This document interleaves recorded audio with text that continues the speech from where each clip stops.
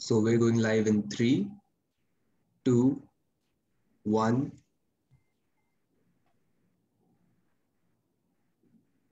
Live and recording.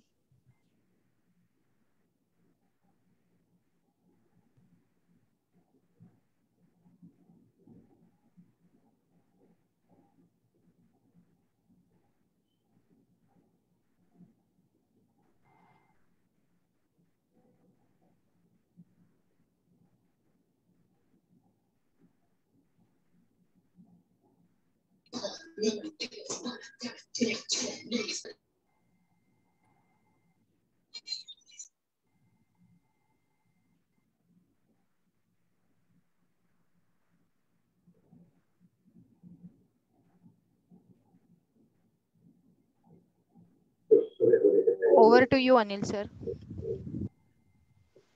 Good afternoon and very warm welcome to all of you. This is a very first initiative of its kind that we have taken up on our platform, and we thought let us start with Lakshmi. So Lakshmi, as we all know, is the Lakshmi. You may call it Lakshmi of the house, Graha Lakshmi. You can call it Lakshmi, the money that you have in your hand, whatever. And we all are run by Lakshmi.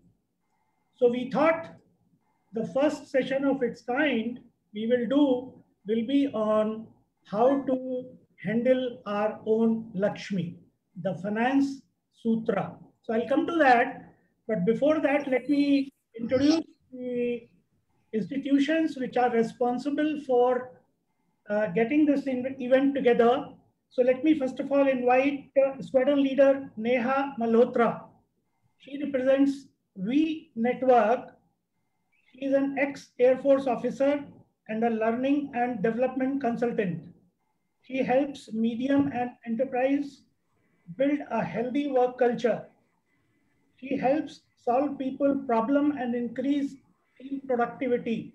She has been a certified soft skills trainer, and as she says, she has been training till now almost like over 1,500 adults and young adults. So Neha ji, will you speak about the organization that you handle and a little bit about yourself? Sure. Thank you so much, Mr. Anil, for your kind words. A very good evening to all of you. Like Mr. Anil just introduced me, my name is Neha Malhotra, and I help companies build ownership and accountability in teams and improve the company culture, because I believe that a leader builds people, and it is the people of the organization who build the business. I am a core member of V Network, and my work is to connect all the women entrepreneurs and we grow together. I would like to take this opportunity to briefly introduce to you all our women entrepreneurship cell, V Network. Here, we work together to mentor women and startups to move to the next level under the able guidance of our chairperson, Dr. Sangeeta Kamath.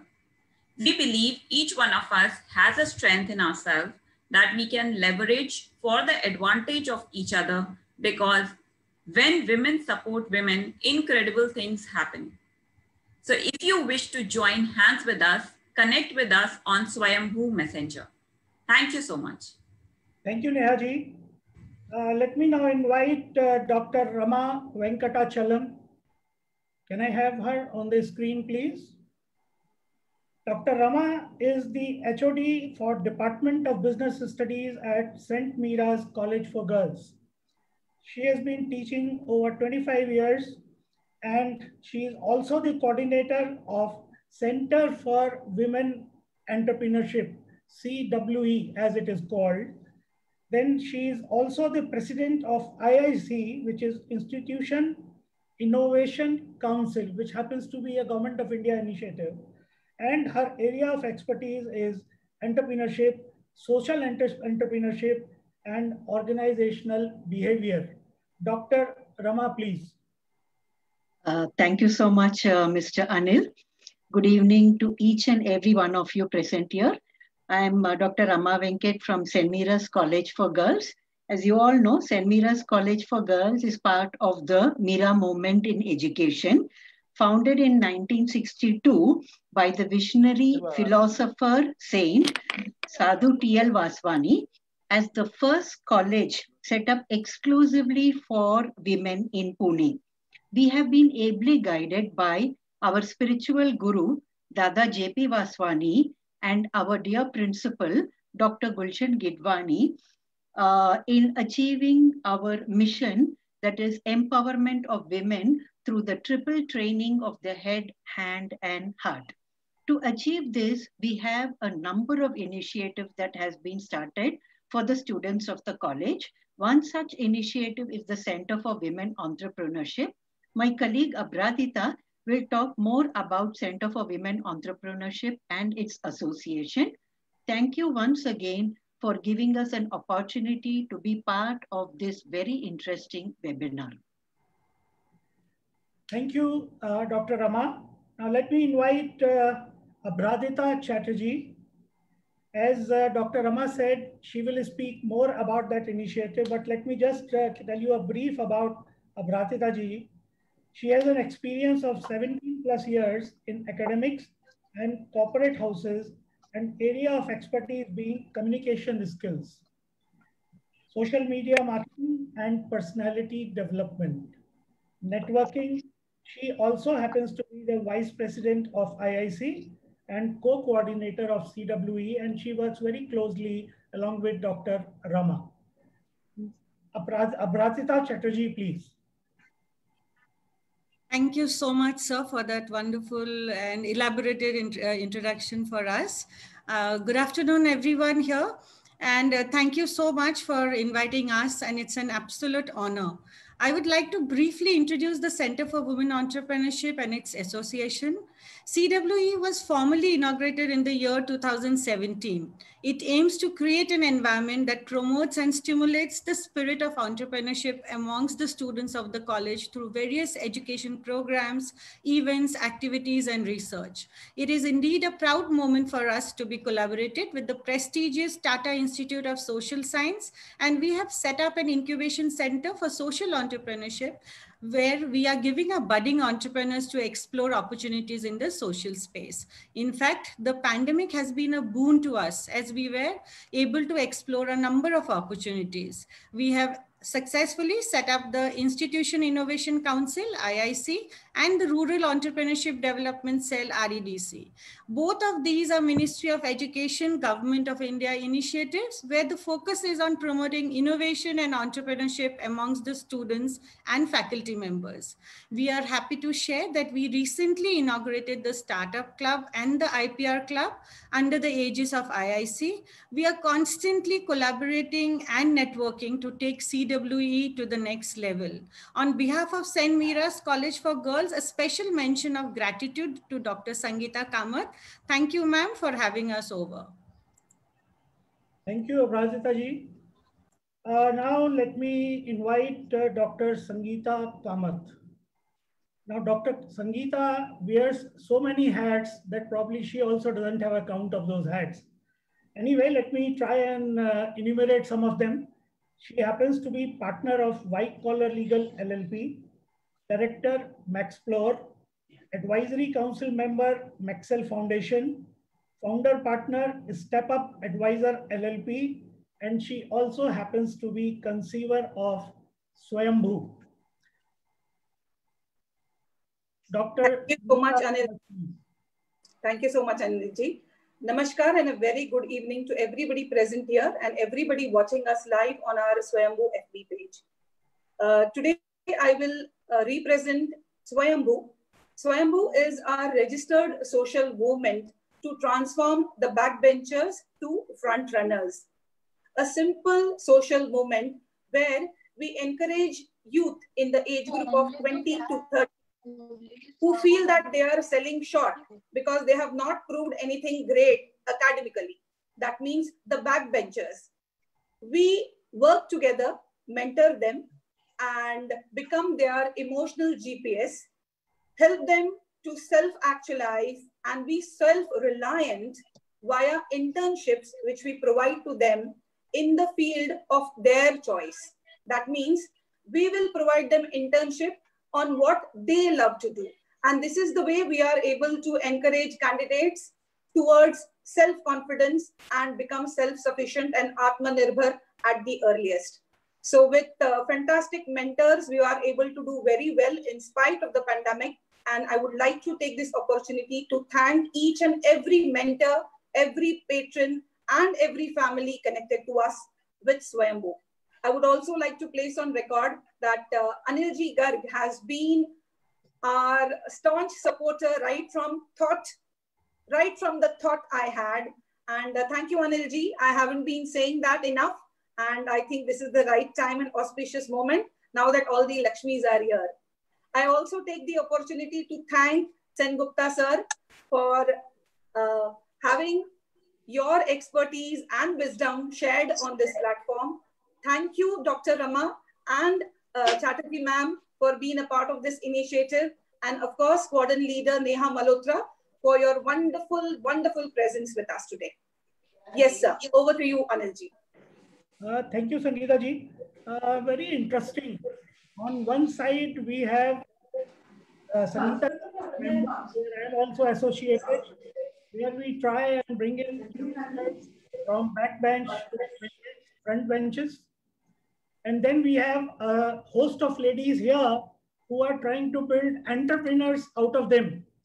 So very interesting, and total personality development spectrum is available here. Interestingly, nobody talked about finance. So Saibal, you are saved. We will talk about finance. Let me first of all introduce to all of you our today's guest, Mr. Saibal Sengupta. He looks like a very simple person looking at him. He happens to be a chartered accountant also. He happens to be a CFO of a company called Orient Electrics. So if you see fans in your ceilings, you will find Orient fans there, most of you. Now, there are a few things that I would like to tell about Saibal. I have had a very long working relationship with him. We worked together in an organization for almost 10 years. And to call him a chartered accountant is actually a misnomer. In his own words, he says, I am an ordinary chartered accountant with extraordinary dreams to challenge the status quo in the accessible world around and influence people to bring in a step change in ways of working and uplift lives of people. I would like to mention something here. In any organization in a corporate world, every transaction finally lends into finance. But unfortunately, most of the guys in the corporate world which are not part of finance understand very little of finance. So they will do their transactions and then ultimately the impact will be on finance, which will not be correct. So first time I came to know of Saibal's talent as a mentor was when he started a program called Finance Dil Se. So Finance Dil Se was a program which was launched in our corporate, which was Dabur India at that time, which was aimed at training everybody on basic finances that everybody should know when he is part of a cooperative. Now here, he also says that though he has been doing FMCG companies, but other than looking at the typical finance function, he has been developing people who will have a different perspective towards corporates working. He himself is a diploma holder in painting. He's an ardent stage performer. His wife happens to be a radio artist. She sings Rabindra Sangeet and other Sangeet. So he also wears a number of hats. One of the sentences that he always says in most of his talks, I would like to quote here, quote, inner fragrance is unstoppable. It has to flourish. And I love this like anything. Because of this, when Sangeeta ma'am told me that let us have a session like this, so the first person that I could think of was Saibal Gupta. So Saibal, the stage is all set. We have just reached 100 participants. So Century, from my side, you take it forward. So slog over start. Over to you, Saibal Sengupta. Namaskar. Good afternoon to everybody, to all the ladies, to all the Lakshmis, and also the men who are here. First of all, that introduction was a bit too long. I don't know whether I'm worthy of all that. But first and foremost, once again, thank you, Dr. Sangeeta. Thank you, Neha ji. Thank you, Dr. Rama ji. Thank you, Abhradita ji. I really, really feel so proud and honored and humbled to be part of this and to be associated with Swaayambhu. I'm delighted to have this session going. I hope it really, really makes a lot of meaning to all of you. Now, Anil, can I start? You can.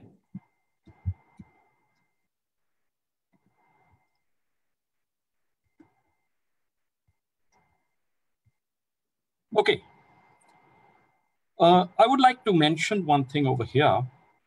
My first financial planning manager and mentor that I have seen and experienced in my life was a woman, more than 50 years back, and that was my Nani ji. My grandmother used to be a perfect financial planner of those days. And ever since then, I used to think, if my Nani ji can do it, why can all the other women can't do it? Because in those days, that used to be the belief that women used to be housewives mostly and all that. But soon after, with my growing, I came to realize what a myth and what a misnomer that was. And I came across some wonderful ladies in India, and they answered my question, and they said to themselves, yes, we can. If you look around this particular, all the photographs, bunch of photographs, you will be able to recognize all of them. And there are many, many, many who could not be captured in the screen. And let me tell you, I'm 100% sure many one of you would have actually closely seen them or even closely met them. For me, let me tell you, I personally worked with one of the ladies over here, and that is Mrs. Arundhati Bhattacharya. 30 years back, way back in 1991, I was associated with her when I used to work for a company, and she used to be an ordinary manager in State Bank of India in Calcutta. 3 years I worked with her. Your screen has not come. Sorry? Your screen has not come. Is it?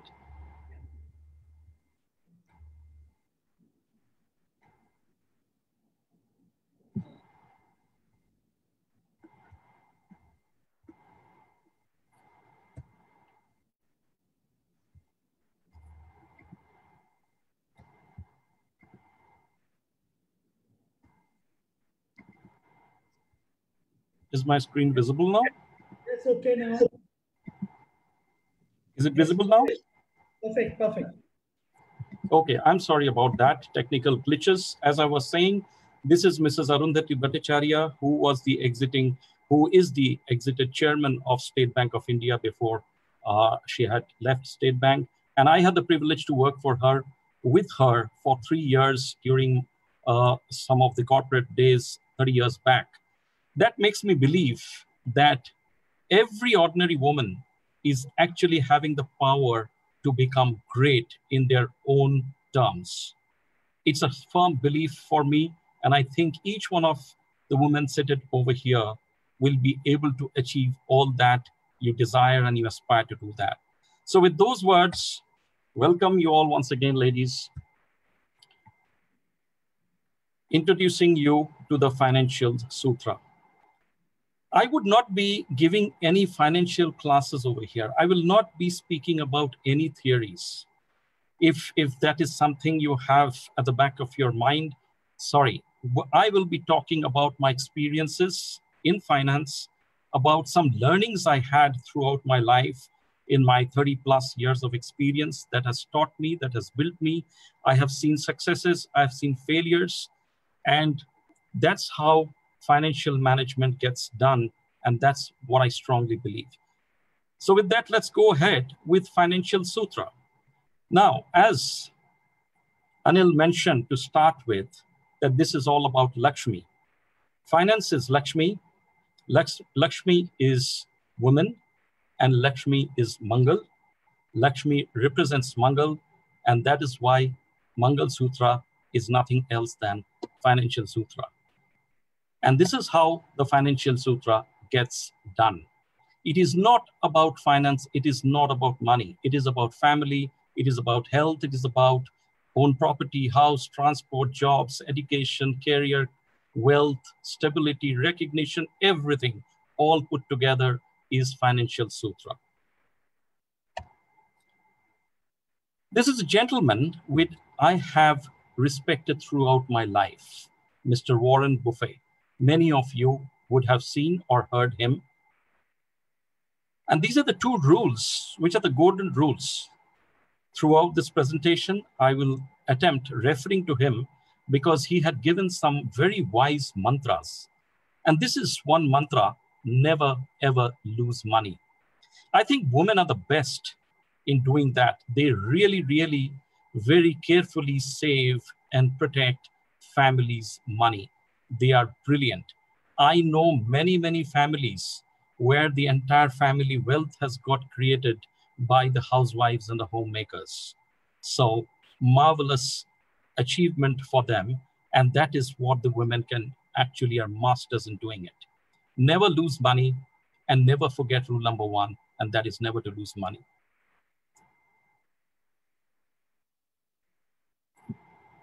Money starts with the earnings. The earnings, what you do with them? You actually do either a saving or investment, or you spend.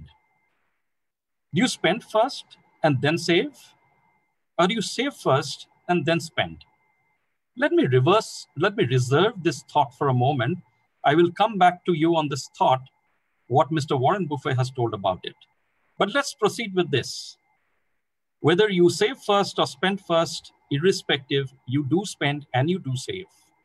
But what you do with that? With the savings, you buy your property, you make your investments, or you become an entrepreneur as well. You can do your own startup, you can do your own business. And if you spend money, you spend it on your essentials, which are your household expenses. You pay for your education, for your children, for yourself maybe. You pay for your EMIs, for your property, etc. You pay for your health, your insurance, your medical support, your medicines. And whatever is left after your essentials, you also choose to spend something for your discretionary spends. That includes some fine dining once in a while in the restaurant with your family.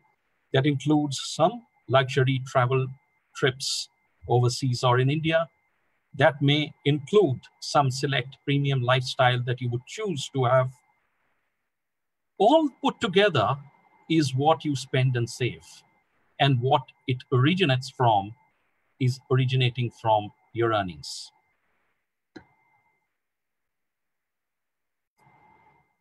This is what Mr. Warren Buffett had to say. The more you learn, the more you earn. Without learning, it is difficult to earn. Learning does not get limited only and only to universities and colleges. There are many, many ways that you can learn. You can learn even sitting at home. You can learn through your online courses. I have just dropped some examples for your reference. I'm sure all of these are known to you as well. And I'm 100% sure many of you, or rather most of you, would be actually accessing many of these online courses once in a while. Convert these learnings to your earnings. Or if you look at the vice versa, if you want to earn, let's do some learning first before we get to earn. So once you have done that, you know your courses of earning money. Thankfully, in today's age of digital, there are so many options which did not used to be there some 20, 30 years back. But today, the younger generations, I really, really envy them.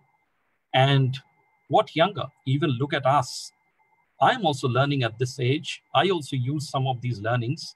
And I also do get tempted into get into some of these earning avenues. But all these kinds of avenues are open to all of you and to all of us.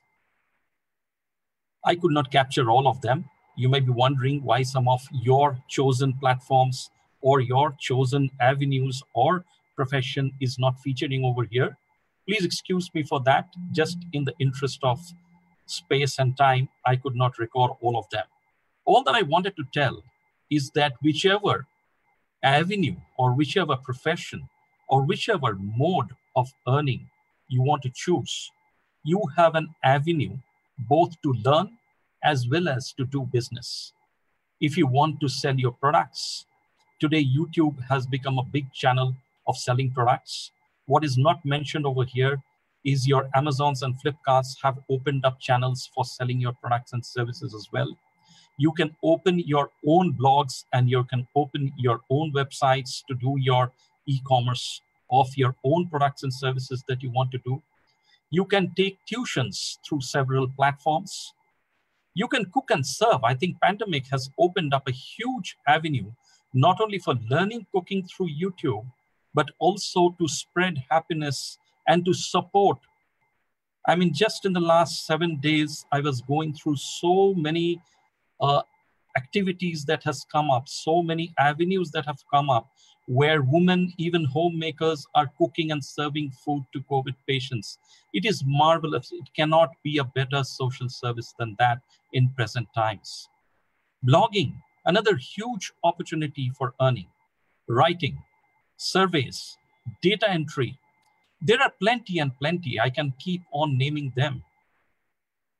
If you have heard about transcriptions, whether it is medical transcription or any other kinds of transcription, so many avenues are there. Artists, painting, any kind of artisan works, any kind of homemaking. I know of women entrepreneurs who during the pandemic started business of making their candles at home and selling it out and are actually becoming very, very successful. You can make a career out of your learnings. You can become an entrepreneur. You can start up your own business. And of course, you can become a self-employed professional, either through a paid consultancy or through your professional services that you can get. So the whole sum and substance is that learn and earn while you're learning. And that's how the cycle will continue. As we see, the audience today will definitely be divided into these three. Either you're a housewife or a homemaker, or you're an employed in your own right, in your own profession, or you're an entrepreneur yourself. If you're a housewife, you can be self-employed as well. Nothing stops you. You can be self-managed, and that is your independence. And you can do it very, very successfully. You can do at a compensation. You can do while earning some fees, or if you're into investments through some returns or interests, or even for that matter, if you have property, you can actually get rentals out of such property. So housewives are not just homebound as today. If you're employed, you're full-time contracted, you are a salaried person, and you have your own career to make out over there. And of course, if you're an entrepreneur, you are the boss of your own business.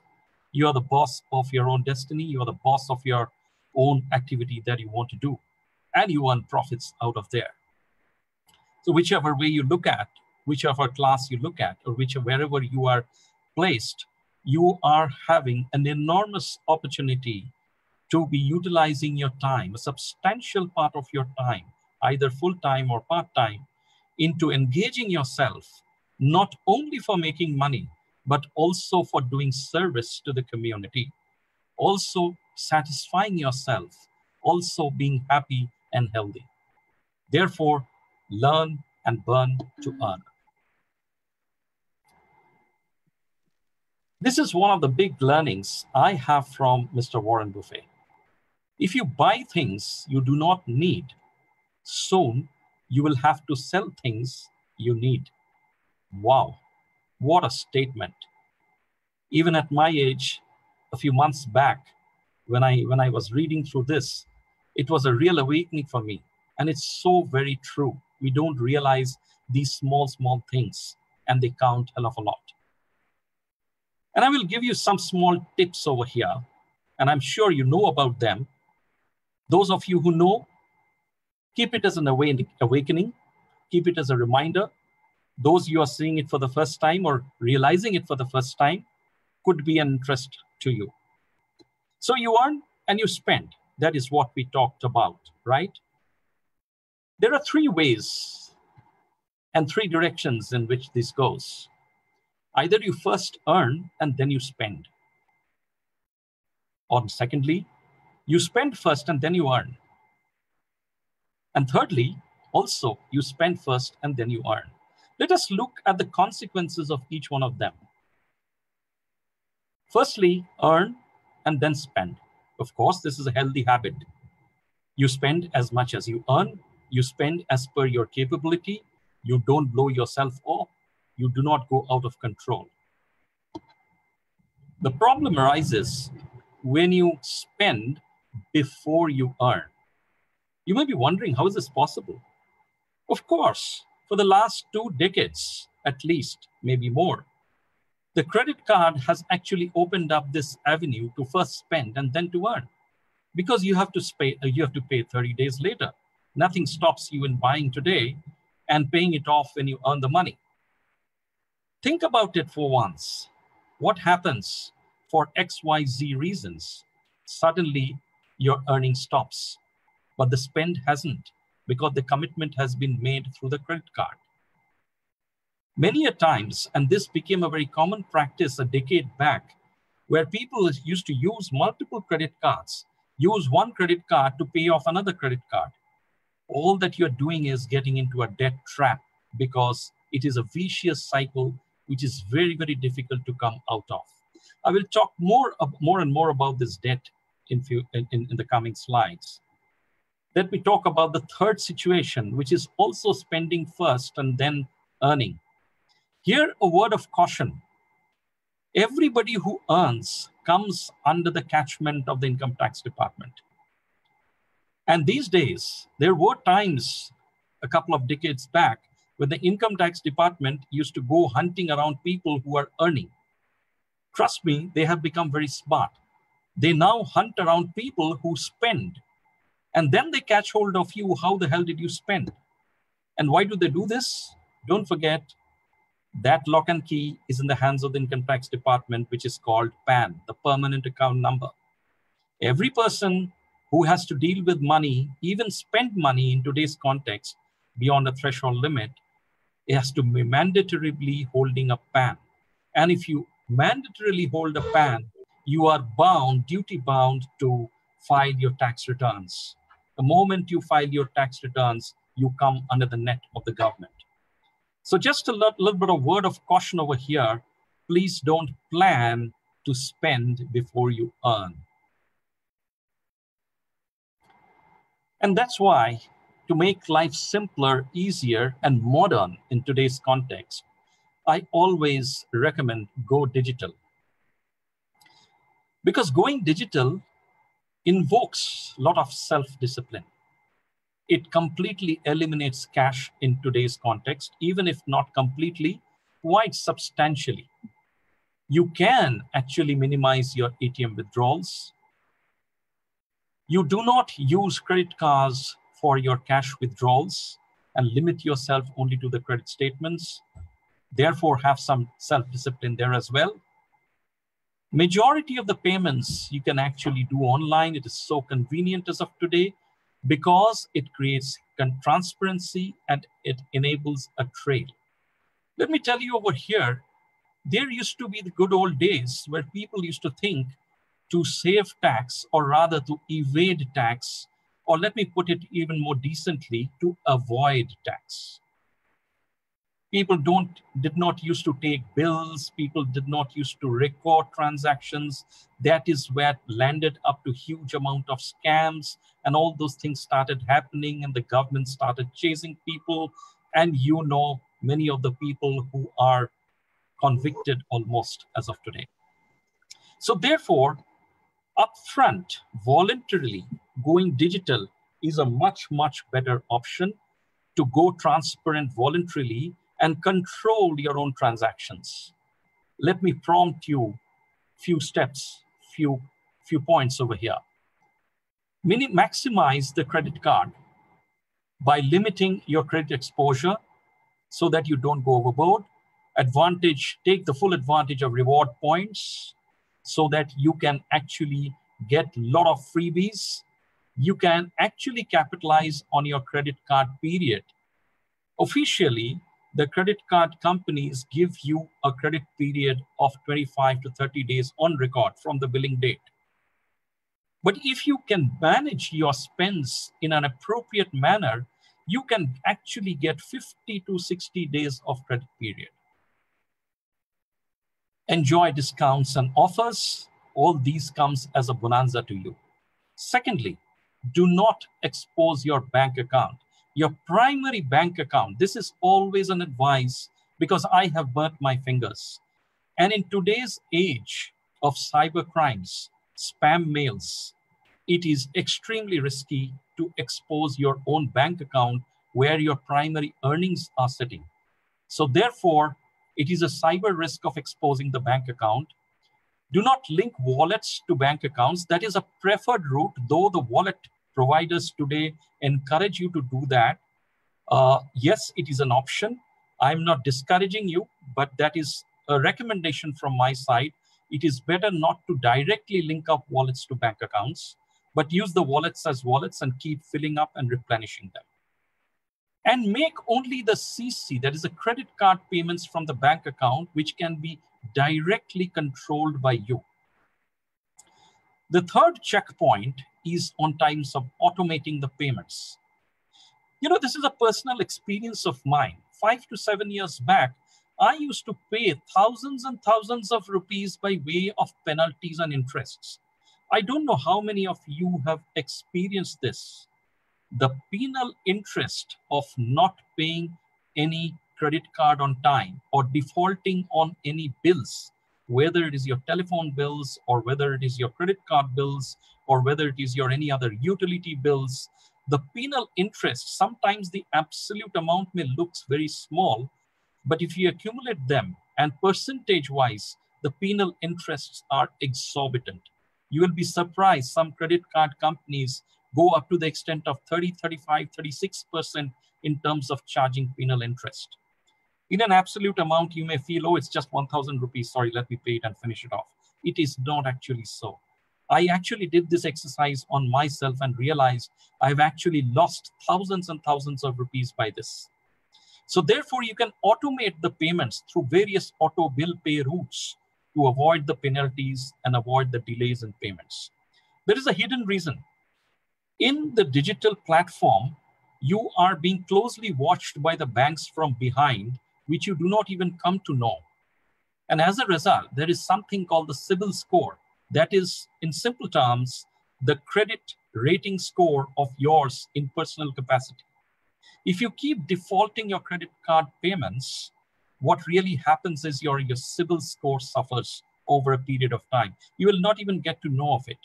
If you go through your net banking route, you can apply and get from the bank what is your CIBIL score. The banks will provide to you very, very confidentially.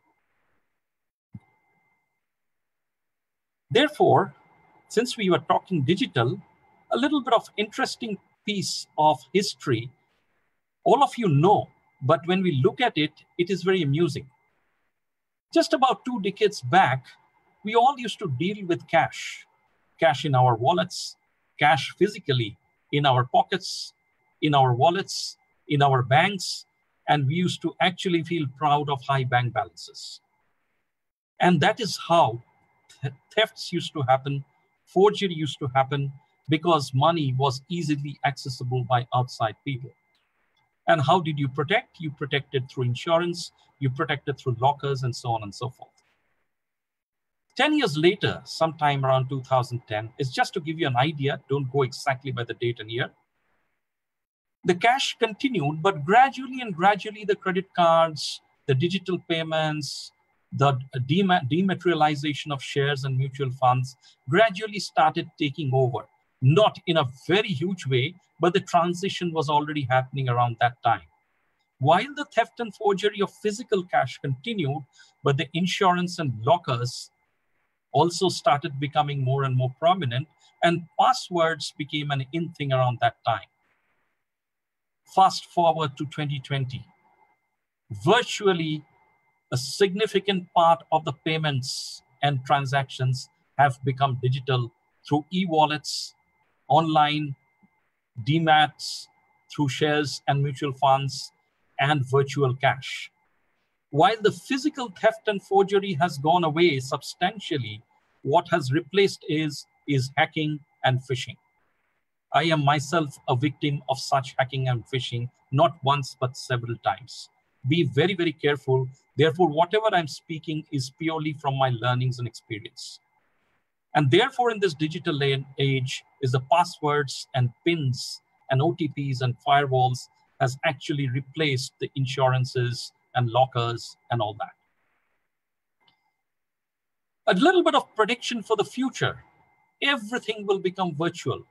Probably the currency will change in a significant way to cryptocurrency, which in today's context also you're seeing it quite phenomenally. Therefore, be very watchful. Cyber frauds will definitely multiply. And therefore, the multi-layer security in all your digital platforms is inevitable. Are you getting worried? Yes, it's a matter of worry. But can you avoid it? Absolutely no, because that is becoming the order of the day. For your daily living, you have to keep abreast of your changing times. You have to, on your own, create your multi-layered security, which I will talk about in a moment. You will have to be mindful of the cyber frauds and how to check them.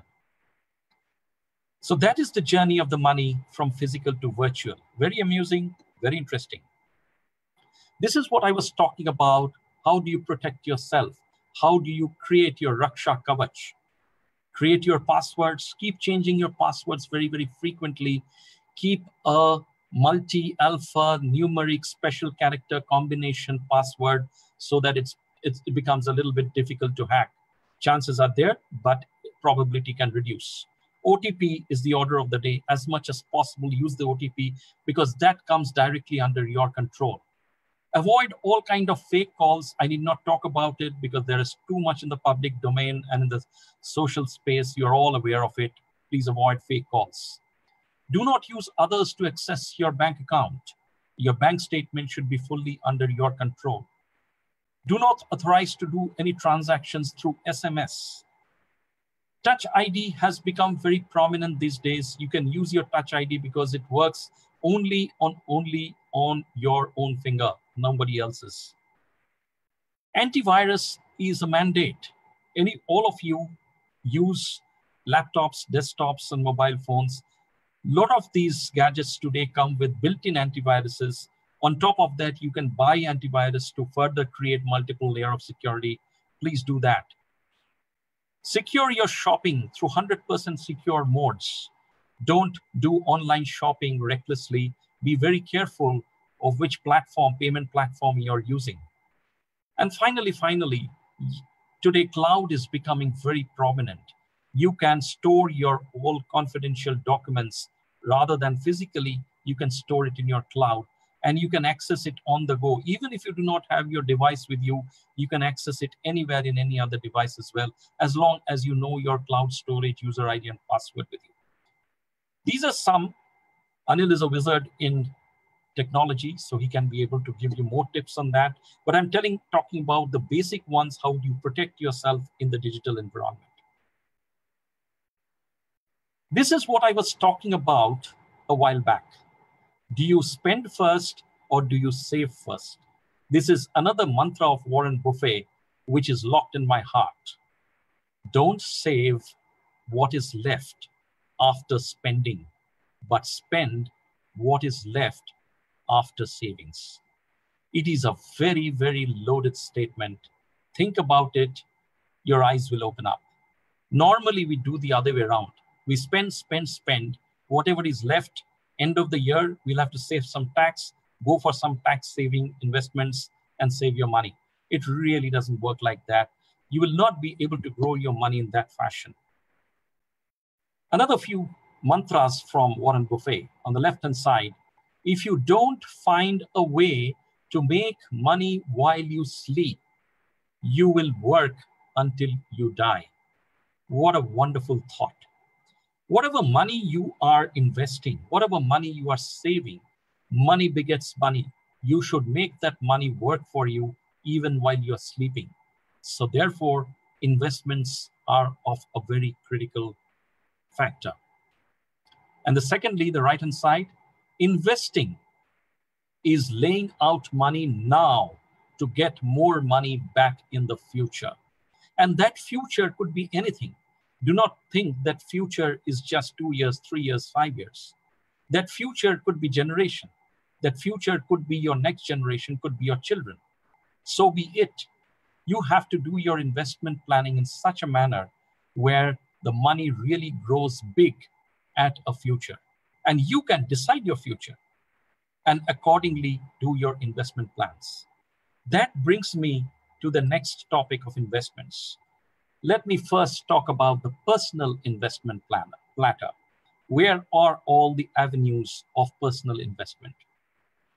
If you can save your money, you can put it in the stock exchange by buying equity shares. I've just shown you an indicative graph which says how steeply the equity market has risen over the times. In just a span of 2 years, it has gone up almost like 3-folds. So it is a very, very interesting, it is a very lucrative, it is a very attractive avenue of spending. But watch out, a word of caution. When you get into the equity market for investing by buying equity shares, you have to be extra careful and extra safe.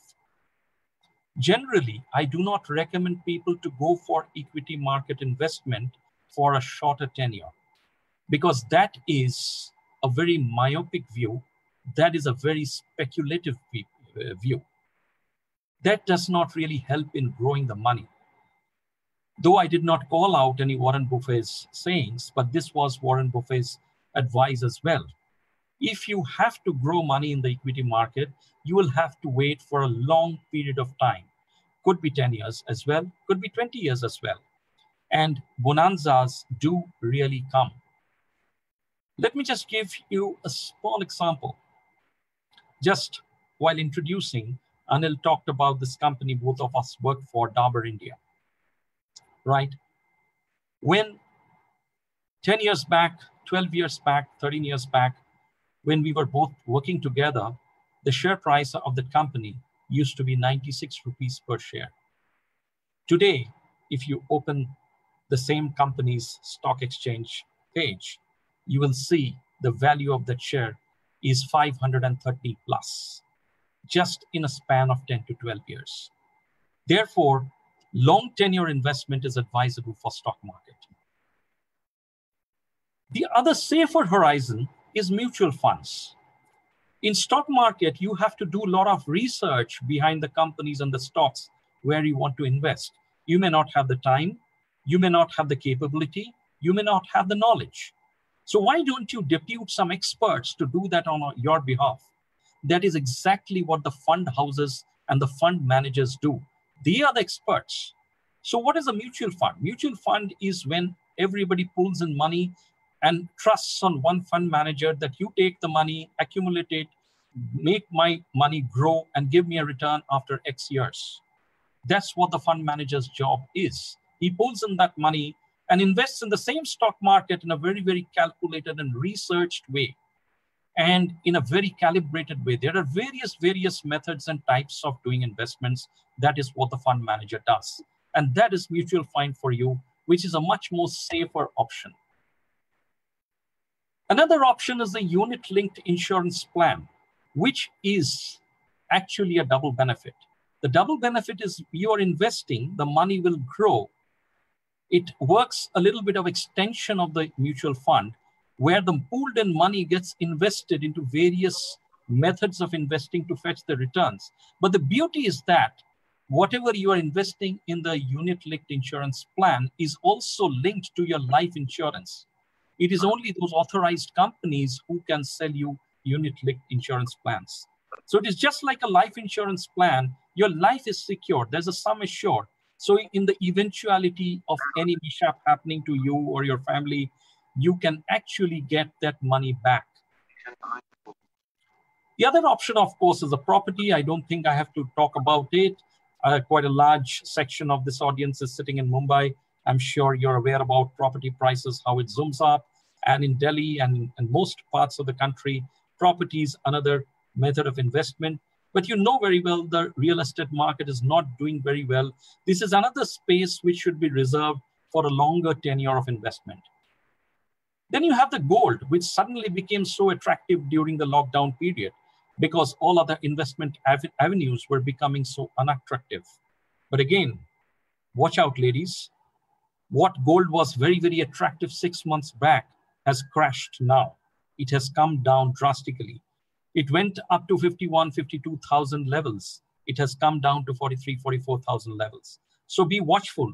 This is again another investment which requires long-termish tenure for growing.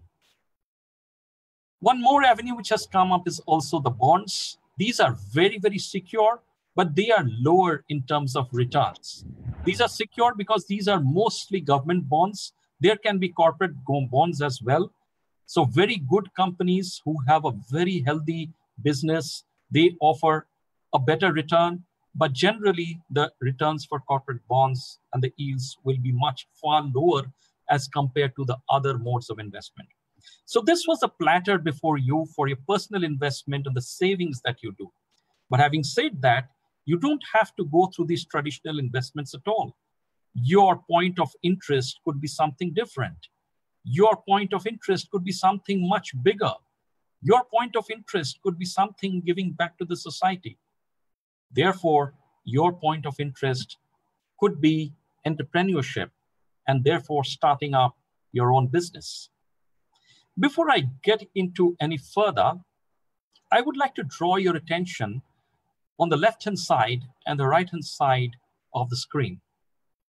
On the left-hand side of your screen, I have listed down some very famous personalities who have become very successful startup women entrepreneurs. So you have Divya Gokulnath, who is one of the co-founders of Byju's, which is really becoming very popular in today's, especially after the lockdown. You have Falguni Nair, who is one of the founders of Nykaa. You have Kiran Mazumdar-Shaw, who is a celebrity in her own capacity and has done tremendous amount of work in Biocon. You have Richa Kar, who is the owner and founder of Zivame. And you have Ritu Kumar, who is a very known personality, a fashionista, and is into the business of fashion wear. But those are the names you're aware of. I don't know whether you're aware of how long it has taken for them to be becoming super successful.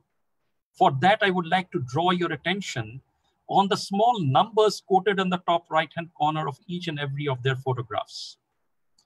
Divya Gokulnath Byju's is into business for the last 10 years.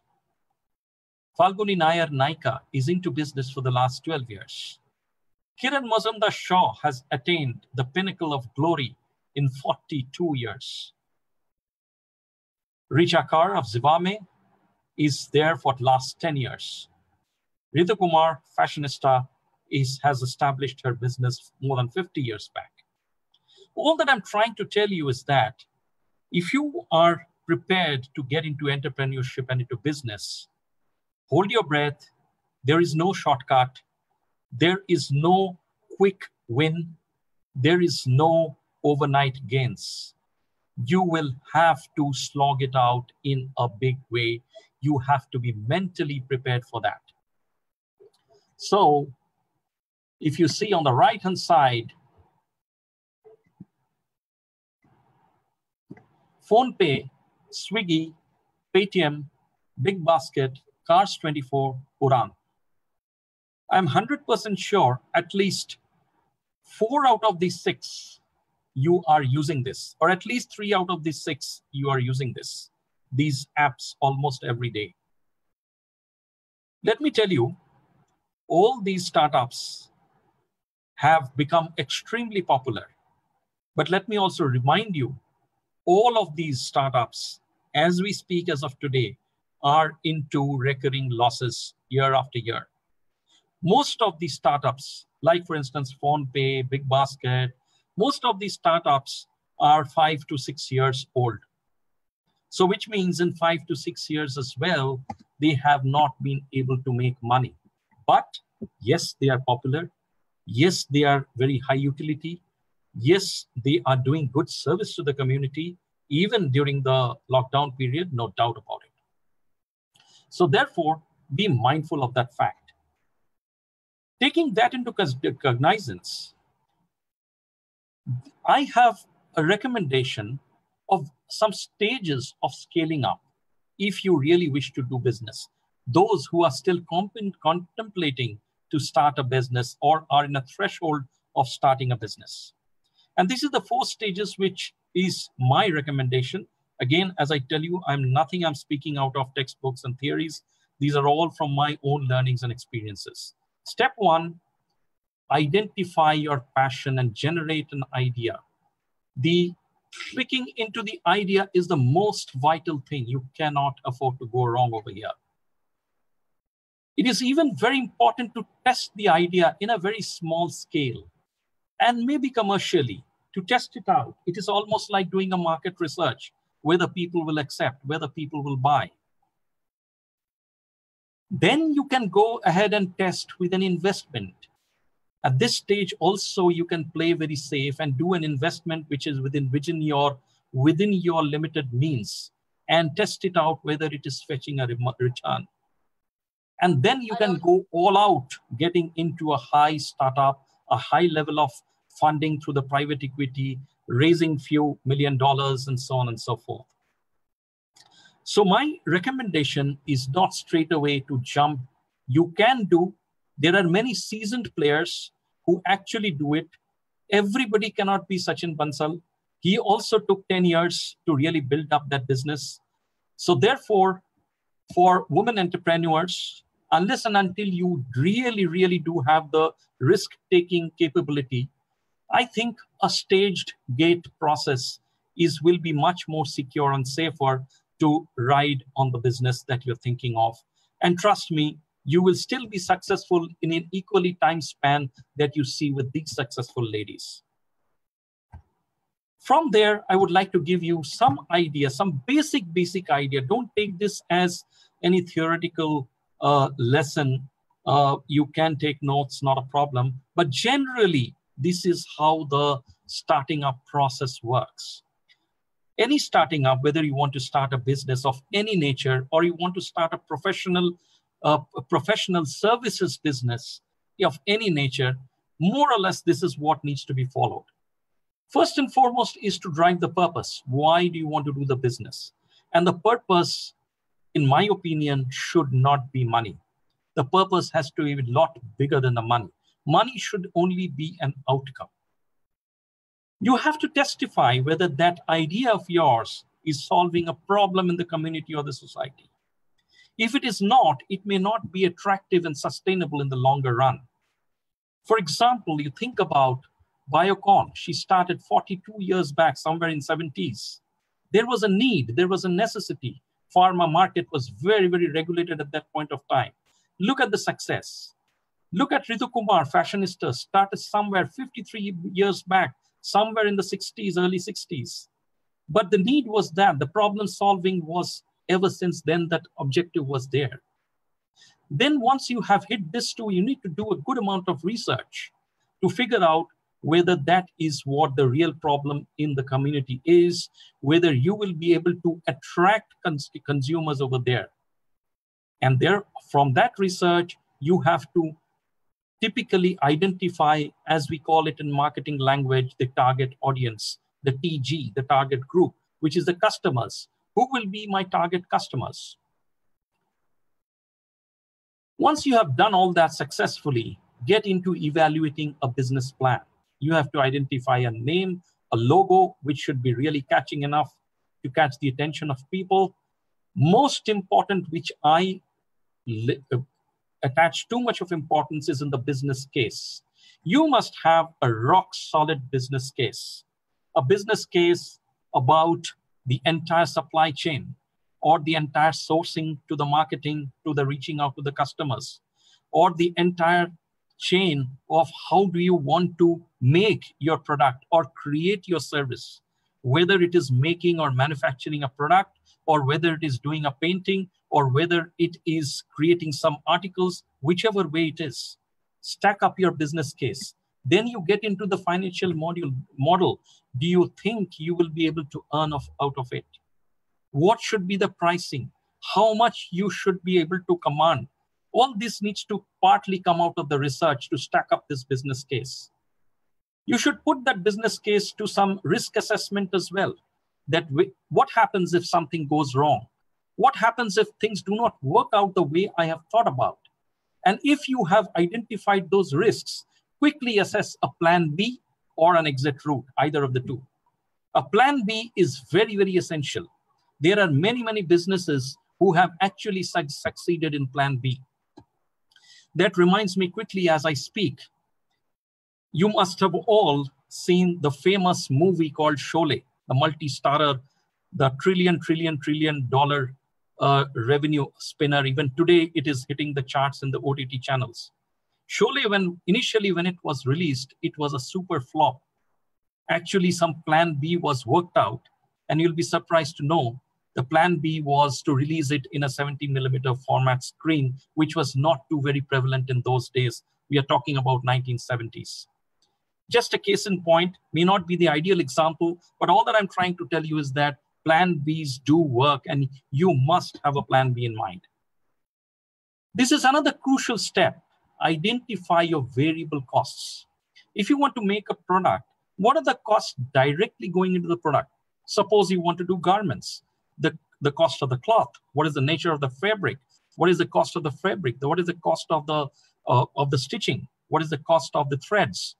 What is your time costs? Everything gets into these variable costs to make that product. And then you have some fixed costs as well. The electricity, the space that you're using, the people that you're employing, so on and so forth. And then you need to assess your break-even point, which means how much pieces you need to sell so that you recover as much money to at least bear your fixed costs, which means you will be retaining a zero profit, zero loss situation. That is the break-even point. If you're confident to achieve the break-even point ASAP at the fastest, you will get confidence that yes, this business can fly. And then after that break-even point, whatever volume you keep on multiplying, your profits only keep on multiplying. Finally, the most burning question, funding. There are plenty and plenty of opportunities of funding as of today. Today, the loans are being given by the banks, which are very, very vanilla loans.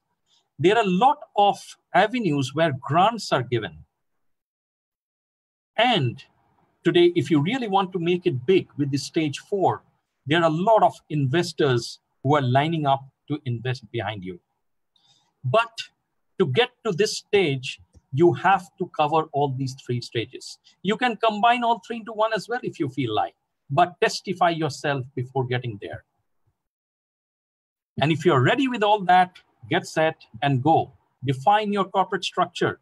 Do you want to partner with somebody? Do you want to have a co-founder? Do you want to do it all on your own? Do you want to float shares in the market and float a company? Do you want to make it a private limited company? That is what the corporate structure is all about. And simultaneously, you need to build the team, and you have to start onboarding your vendors from whom you have to get the supplies from. By and large, that is the process of starting up. Those you're already into business, you're already aware of, you have gone through these steps, maybe you will be able to guide the others. Before going further, on the startup of a business, I just wanted to list down a reality check. Yet again, a reality check which I have listed down, not from theory, but understanding from many of the people who have actually done startups, who have actually succeeded or failed. It is from their experiences, from many of the blogs that they have written, from many of the articles that they have written. I just tried to collate some of these. Number one, the purpose, which I was talking about in the initial stage. It must solve a genuine problem for the masses. It cannot be a money-making. That should not be the primary purpose. Most important, prepare for the grind. It is not easy to become an entrepreneur. You have to struggle to establish yourself. And you have to struggle for years together, as I have given some examples on both the sides of the screen. This second block, be very careful. Many of you may be asking questions, where are my investors? Who will give me the money? Please remember something, investors do not build businesses. They only want to enter and exit the business only to make money. That is their sole purpose. They are not here lifetime. Their only purpose is to make money. Therefore, their expectation of returns are very, very high. And therefore, the conditions of providing the money are quite stringent. Please be sure that you do not lose control at the hands of the investors. Because many investors, if the stakes are very high, they would like to control the business as well. Entire responsibility, therefore, rests with the entrepreneur to build the business. Finally, please focus on a profitable growth. Not only growth, not only profit, but a profitable growth. And therefore, I say waiting period can be very high, as you would have seen from these cases. Accelerated growth. For accelerating the growth, the product acceptance and the demand and revenue should be high, should be accelerating. Invest behind promotions and publicity. You can imagine what kind of investments these people are making. It is phenomenal. It is huge.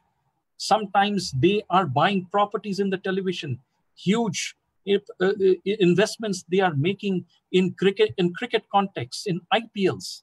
Massive investments are going, millions and trillions of dollars. Stakes are very, very high.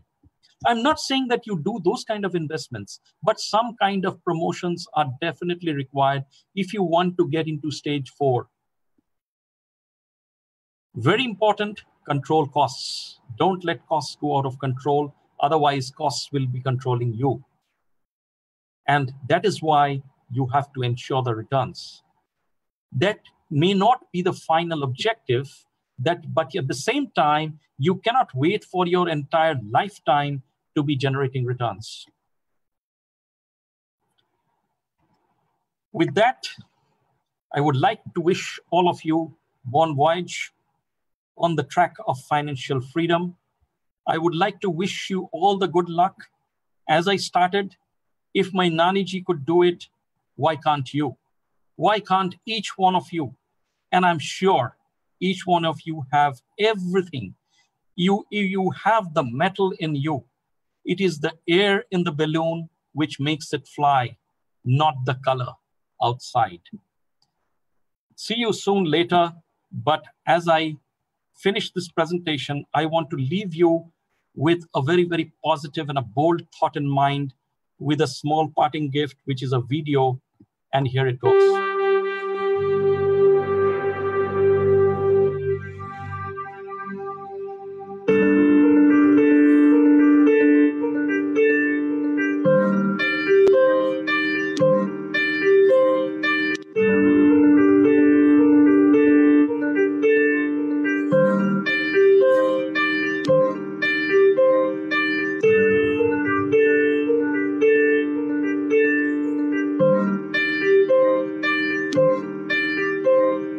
तू खुद की खोज में निकल, तू किस लिए हताश है? तो चल, तेरे वजूद की समय को भी तलाश है, समय को भी तलाश है। जो तुझसे लिपटी बेड़ियां, समझना इनको वस्त्र तू।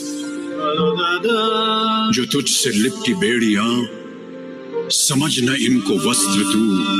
ये बेड़ियां पिघाल के बना ले इनको शस्त्र तू, बना ले इनको शस्त्र तू। तो खुद की खोज में निकल, तो किस लिए हताश है? तो चल, तेरे वजूद की समय को भी तलाश है, समय को भी तलाश है। चरित्र जब पवित्र है तो क्यों है ये दशा तेरी? चरित्र जब पवित्र है तो क्यों है ये दशा तेरी?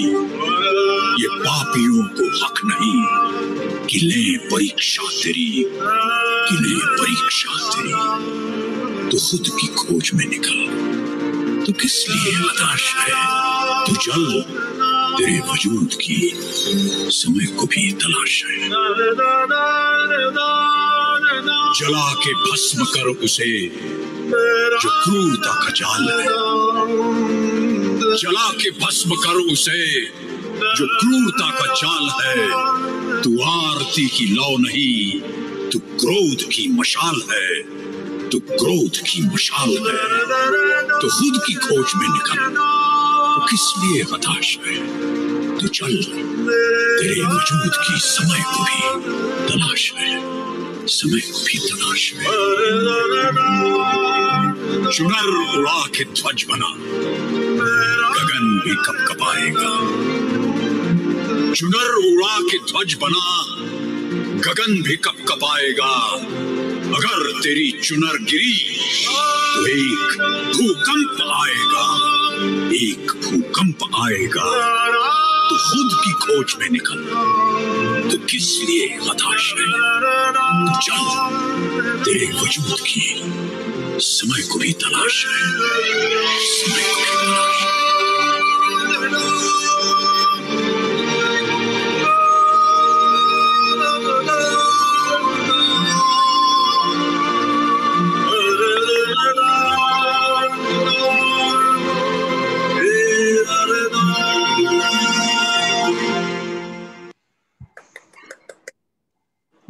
That's it, ladies.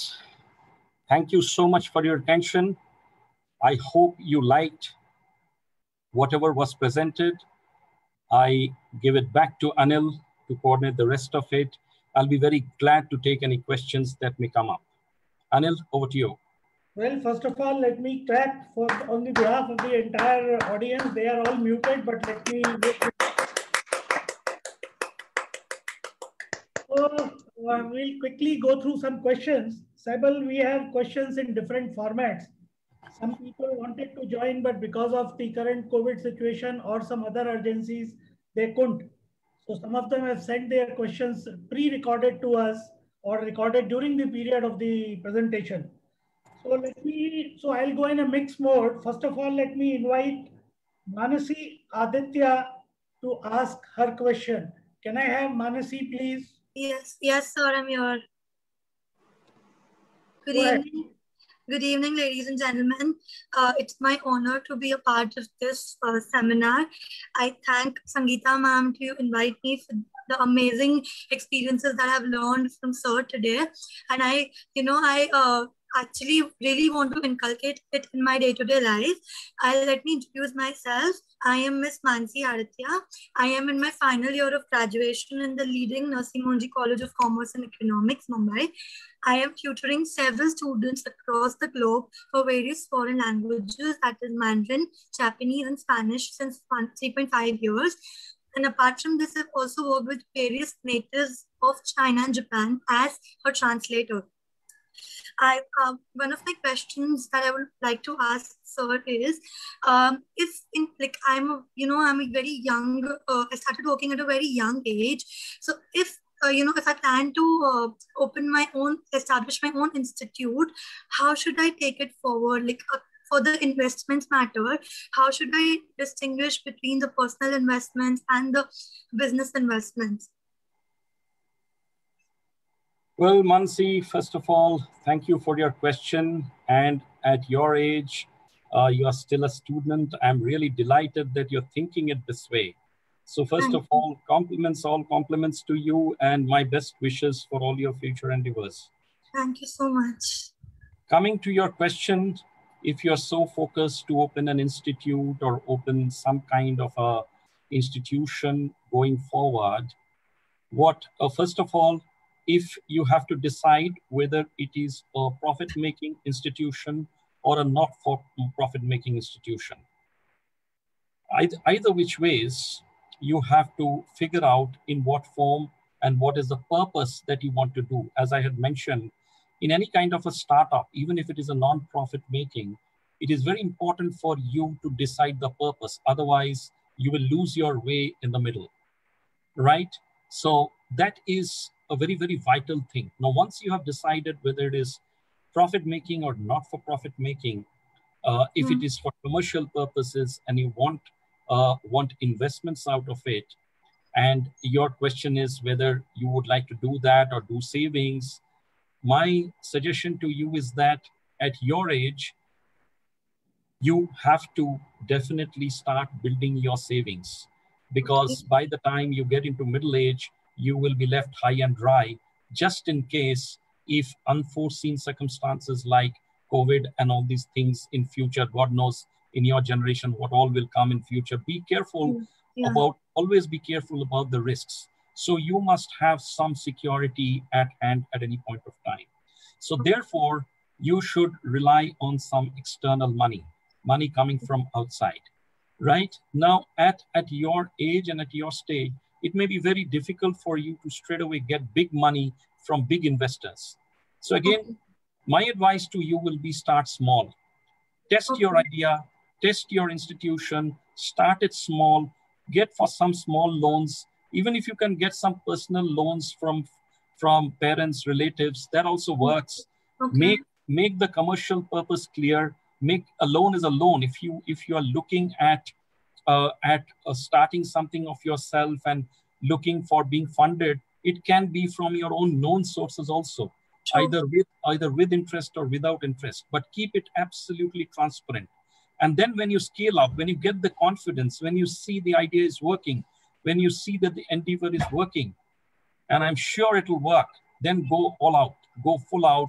You can approach banks, there are a lot of grants, depending on which area of work you want to do. There are specific area-based grants. For example, in the field of art, there are a lot of specific grants which are available. It all depends in what kind of field you want to, since you have not given me that lead, or maybe you can take it up subsequently. On the basis of which area you want to take, you can definitely go for a loan. So as a next step, after you have tested your idea, after you have done some modest personal investments, either through parents or relatives, and you can refund them the money. You don't have to be indebted to your parent as well. You can be refund your money. It's only just to secure yourself and to test yourself. Once you're absolutely sure of it, approach a bank, approach a financial institution, get the startup loan. There will be limits of those loans. Always remember, in any kind of loan, you must be 500% sure about the repayability of that loan.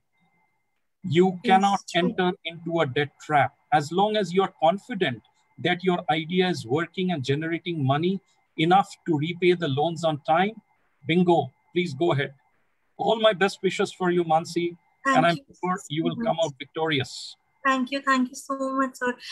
One last question, if I may ask, what are the best type of investments do you suggest for young professionals like us who are,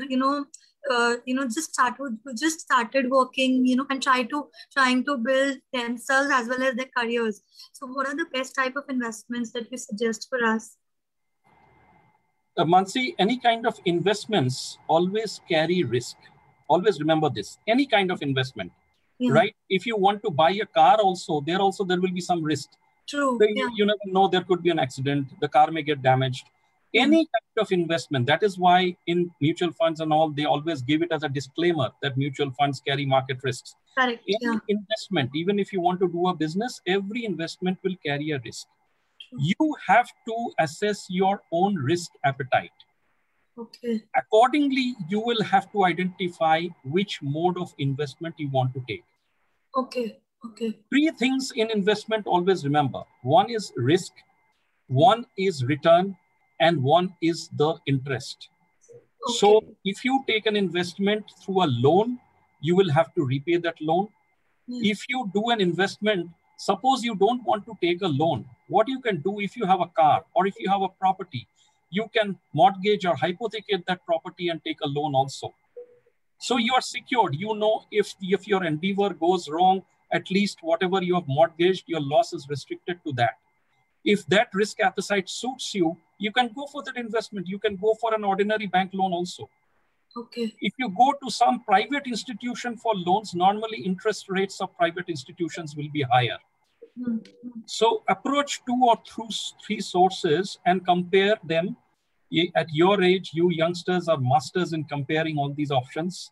Compare them, whichever suits you on these 3, remember. Risk, repayment, and repayment comes from returns and the interest burden.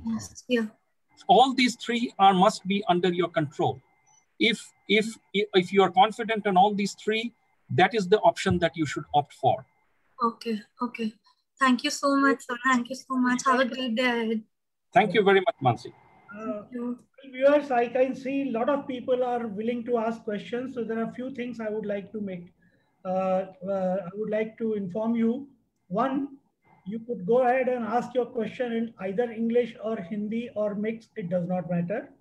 Number 2, please try avoid questions which are very, very specific, because it will become, the time will become short to answer those questions here.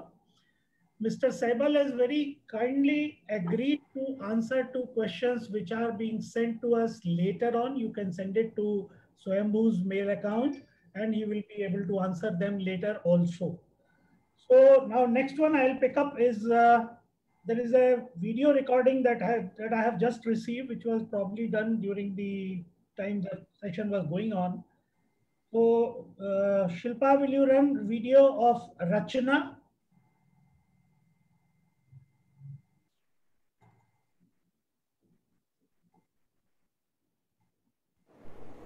Namaste. First of all, thank you Swaayambhu for giving me this opportunity. I am Rachana Bagwe, co-founder of Artha Sanket. Artha Sanket is a business and economic newspaper in Marathi. My question for Sengupta sir would be, how an entrepreneur should manage his balance sheet during this lockdown period? Thank you. Thank you, Rachana ji, for the question. It's sorry to interrupt you. She's asked you a question which is related to lockdown period, the pandemic. I have a couple of more questions on that. I think I will give those questions also so that you can give a consolidated answer to that. That will be better. I have Shrutika Rajput. Unfortunately, she had to move out, so she has typed her question. I'll read it out to you. I started my business just before the pandemic started last year. Have endured several losses already. How much should I put in, as working capital revenue generation is low at this time? So Saibal, maybe you can take both the questions together. Who has given this second question? I lost her name. Shrutika Rajput. Okay, Rachana ji, Shrutika ji, to both of you, very interesting and very relevant question at these times. Let me answer both of them because both are related to lockdown. So Rachana ji, first of all, please remember that any kind of business, you must have heard, cash is king. Managing cash is the most vital thing in any business and becomes extremely critical during a lockdown kind of a situation where, because of economic situation and environmental situation, business almost comes to a standstill. My advice to you will be to manage your balance sheet, release your blocked capital as fast as possible. The biggest burden in a balance sheet is the blocked capital. which is mainly from receivables and from inventory.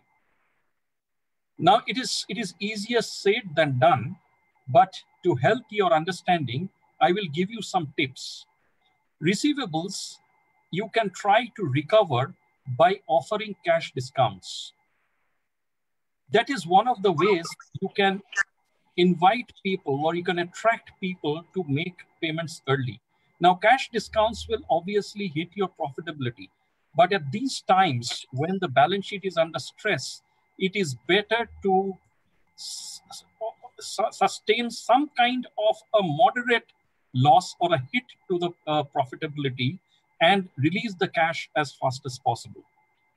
Alternatively, if I'm not mistaken, you are probably operating in the SME space. SMEs have a lot of opportunities as of today. I don't know whether you are aware, there is an RBI a ventured platform called the Threads, which is under the RXIL platform of RBIL. RXIL is the Receivables Exchange India Limited. That's the platform. And the Trade Receivables Discounting Scheme is under which the RBI operates. Under this, what happens? Your customers can pay you earlier at a particular interest, which is far, far lower than the prevailing market interest. And whatever interest they are bearing, that much of discount you can offer so that they are also protected. You help and support them. At the same time, you release your cash. The second big thing that you need to do is to unlock your blocked capital is to liquidate your inventory, if any. I really do not know in your nature of business how much you will be sitting on it. But if you have, please release your blocked inventory. Like this, you identify all kinds of blocked capital in your balance sheet.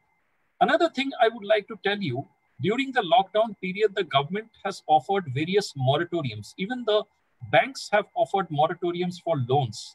In case if you're carrying loans in your balance sheet, you can take advantage of these moratoriums. So the sole objective at this point of time for you should be to release the blocked capital as much as possible, enrich your balance sheet with cash, ensure that your loan repayments are still happening in time so that your future credit worthiness does not get affected. Finally, one mantra, and the mantra is, we always prepare for the war when we are at peace. Don't do it the other way around.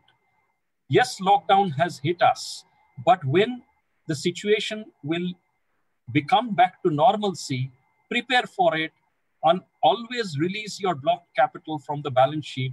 If you become cash rich, if you walk around through the various businesses, you will find those businesses who are very cash rich have been very successful in the lockdown. To the other point, to the other question, which came that just before the lockdown, you had started a business and you're already suffering losses. It is very unfortunate that, yes, that's the reality. Many business has faced that situation. But Shrutikaji, what I would like to advise you in this situation, see, end of the day, I can only empathize with you because whatever damage had to happen has happened.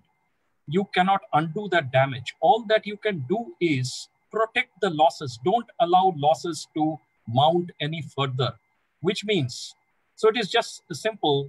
When you have this kind of a stressful situation, block the losses by releasing any kind of stocks, by selling off theirs, by giving discounts, by offering discounts. Protect the losses. Don't allow the losses to mount. If you are not getting orders, don't build on top of that, build any further losses. Just try to trap them. When the situation will slightly ease out, a couple of things I already mentioned in the previous answer that you can do. You can extend some payment terms, tell your vendors to negotiate and extend some payment terms. You can ask your vendors to offer vendor financing so that you can get some financing done through that. You can also ask for the same RXIL platform, which I just mentioned. It is the RBI's platform, which are very, very nominal rate of much lower rate of interest. You can ask your customers to release their money on the basis of that. You can yourself register into the RXIL platform of RBI. So all these means are available, A, to block your losses, and B, to release your cash. This will help you to gradually to tide out the situation. And I am extremely confident that you will bounce back after the lockdown is over. Wish you all the best. Please don't get disheartened. Everybody is facing this. Every company is facing this. I have full confidence and faith your business will bounce back. Please hold patience. Wish you all the best. Thank you. Next question is from Yogita Deshpande. Again, this question has come on the box. She has got two parts of the question. One, when starting new business from scratch, how to and from where to get financial support? Partly you have already answered that. The next one is, I'm surprised how she has picked up that what are your hidden talents. She wants to know what are the benefits of or ways to finance for artists. You have a diploma in painting. Thank you, Yogita-ji, for your question. Yes, of course, as Anil mentioned, I'm myself a painter, but I don't know in which field of art you are referring to. Let me first just touch upon the previous question, how to start a business, how to get the funding. I think I have discussed quite some parts of it already, how to do that. And I have advised and I have given some recommendations. If you can, and if you feel, if you agree, follow those recommendations. I think it'll work for you. Don't straight away jump into anything. Don't start taking money right away. Go in a very planned and methodical manner. I think you will be successful. I'm assuming that you are wanting to do some startup in the field of art itself. You have not mentioned what kind of art. So there are various types of artists or art forms which can get funded, in which you can actually explore. There can be fine arts, there can be performing arts like music and dance, there can be art curators, there can be photography, there can be museum experts, there can be research driven on arts, there could be jewelry design as well, garment design as well, excuse me. Why I'm trying to tell you all this is that in each of these art forms, there are several types of funding available, especially through grants. There are a lot of government grant also, and there are a lot of private grants also. So if you are talking about, skill development in art or higher studies in art or doing any such kind of research or those kind of things in art, various types of scholarships are available. Similarly, for the promotion of art, there are a lot of promotion which is done by the India government itself. And a lot of international organizations also do these kind of fundings, which you can definitely approach. I would like to name a few, like for instance, Bombay has a very prominent Bombay Art Society through which they themselves do a lot of funding, especially if you're looking for exhibitions and all that. They do self-funded exhibitions and all, which you can be very watchful about. They take the applications through the websites itself.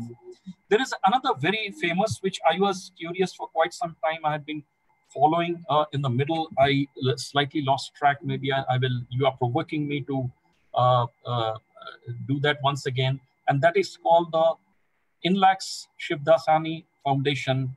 Most probably it is based out of Bangalore. It was started long time back. If I'm not mistaken, some 30 years back it was started, maybe more, I could be mistaken.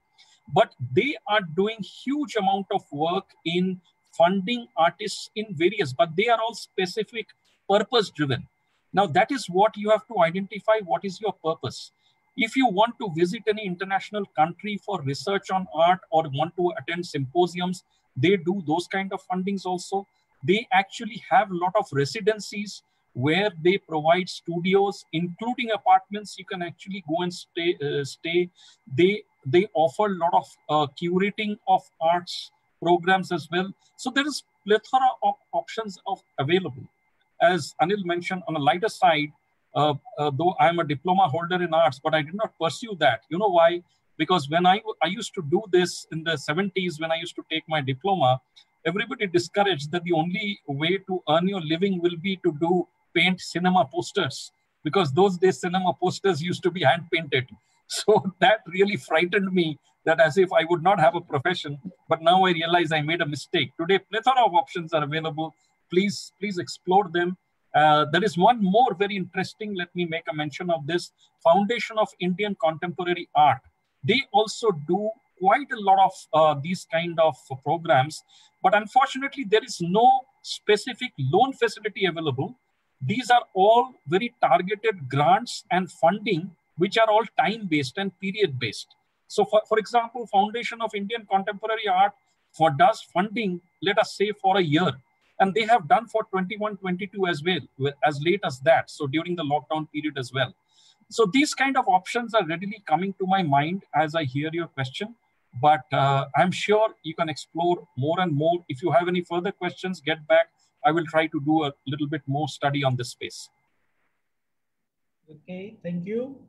Let me invite Leena Datta Gupta to ask her question. Can I have Leena Datta Gupta on? Yeah, hi. Good evening, Mr. Sengupta. Good evening, Mr. Anil and Dr. Sangeeta. Myself, Leena Datta Gupta. I'm into end-to-end solution for aviation and drone surveys. And it was a very, very nice, lovely presentation. Very, very informative. And my question, half of the things you have covered, sir, but still I would like to know what are the schemes for, what are the schemes launched by government for women startups and women entrepreneurs? If you can guide any specific platforms for those. Thank you so much. Leena ji, thank you for your question.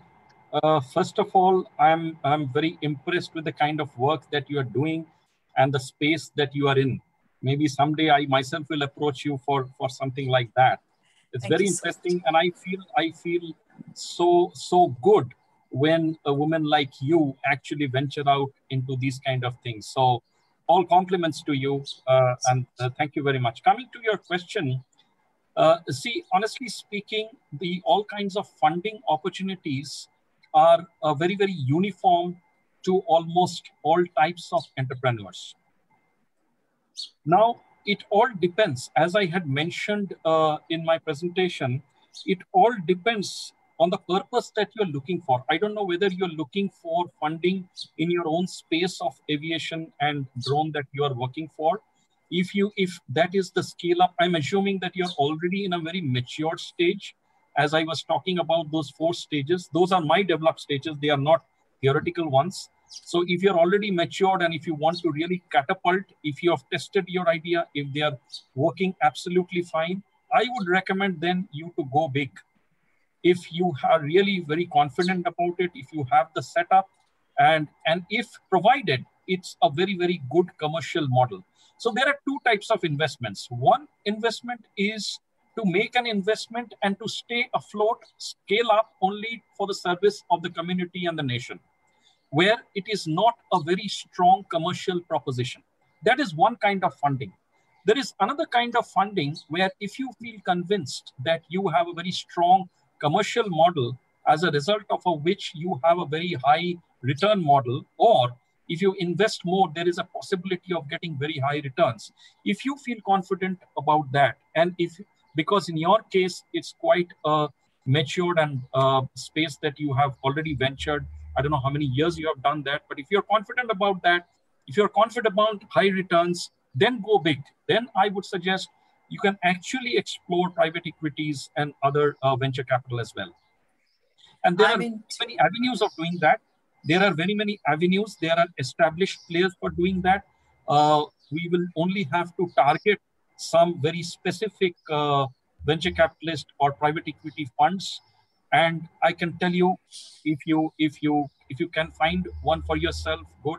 If you need any help, I'll be most obliged to try to help you out.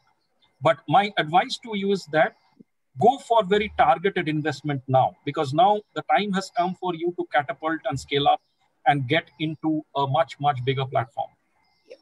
Thank you so much. Thanks a lot. Thank you very much. Thanks, Leena ji. Thank you. Next, we have a video question from Anushka Sarpal. Shilpa, can you play the video, please? Hello, I'm Anushka Sarpal and I'm a student. So I have a question. Would you recommend taking a student loan or dig into savings while studying abroad? Thank you. Thank you, Anushka, for your question. I'm really impressed that as a student, you are really thinking in these terms. Well, straight away answer to your question is that, yes, I would always prefer that you go for an education loan, even if you are having savings in your kitty. I'll tell you why, very simple. And this is, I'm taking Anushka's question to address the remaining audience as well, which I may not have specifically mentioned in my presentation. Always remember, in life, always an emergency fund is required to be really funding for the rainy days. And this Corona situation is one like that. So even if you have a savings pool with you, it is better to retain that and go for an education loan. There are a lot of advantages. Education loans are available at very reasonable rates of interest of 7.5% to 10%, 11%. Educational loan is based on the education of the candidate. The borrower is the student, not anybody else. There can be a co-borrower who is normally the parent as well. If the loan amount is very big, then they may ask for some hypothecation of pledging of some property, which is not a very concerning thing, because after that higher education is over, normally the student gets into the job, and from the earnings and the salaries, the education loan is paid off. This also helps. Education loan is a very good way to start a career or life at a young age, because if you can service the loan very well, if you can repay it as per the terms in proper timing, you stand a very good chance for all future loans like home loans, car loans, and any other loans, even business loans for that matter. It becomes very easy because your credit worthiness, and I was referring to the CIBIL score, that goes up substantially, and that helps you in taking future loans as well. So yes, I would always recommend to go for an educational loan. Not to forget, there are tax benefits as well. So the entire interest cost you actually save, you actually get some money out of it by saving tax. So yes, my recommendation would be to go for education loan. Okay, next I invite Mrs. Kalpana Jadhav to ask her question. May I have Kalpana Jadhav on the screen, please? Yes, sir. Hello, sir. Good evening. Hi, Kalpana. I would like to ask you one question, sir. अगर हम छोटा business करते हैं और हम हमारे लिए उसमें से सैलरी निकालते हैं, तो ये उचित है या अनुचित है? कल्पना जी, बहुत ही अच्छा क्वेश्चन आपने पूछा, और मेरा ख्याल है कि आप ऑलरेडी छोटा मोटा बिजनेस कर रहे हो, इसीलिए सवाल आप कर रहे हो। देखिए, एक चीज देखिए, फर्स्ट ऑफ ऑल, जो बिजनेस आप कर रहे हो, बिजनेस अलग है और आपका पर्सनल निजी लाइफ अलग है, दो अलग चीज होता है। अभी आप बिजनेस किस फॉर्मेट में करते हो मुझे मालूम नहीं है। नॉर्मली बिजनेस एक अलग एंटिटी होता है, चाहे वो सोल प्रोप्राइटरशिप हो या प्रोप्राइटरशिप या पार्टनरशिप हो या तो कोई छोटा मोटा प्राइवेट लिमिटेड कंपनी हो, चाहे कोई भी फॉर्मेट अपना ले, वो बिजनेस और वो बिजनेस के नाम जो है वो अलग। बिजनेस को आप एक इनविजिबल बीइंग समझिए, एक इनविजिबल एंटिटी समझिए। उधर से सैलरी लेना कोई आश्चर्य बात नहीं है, आप ले सकते हैं, लेजिटिमेट है, लीगल है, कोई प्रॉब्लम नहीं है उसमें। You can always show yourself. आप सैलरी भी ले सकते हैं, आप कमीशन भी ले सकते हैं, वो उस बिजनेस के लिए खर्चा हो जाएगा, आपके लिए वो इनकम हो जाएगा। आपका टैक्स रिटर्न में जब आप खुद का टैक्स रिटर्न दिखाओगे उसमें आप उसको इनकम दिखाओगे, जब आप बिजनेस का टैक्स रिटर्न करोगे उसमें आप उसको खर्चा दिखाओगे। तो इसमें ये उचित है, ऐसा कोई कंसर्निंग बात नहीं है, आप बिल्कुल ले सकते हो। आप अपने आप को वो दिखा के, एम्प्लॉय दिखा के आप सैलरी ले सकते हो।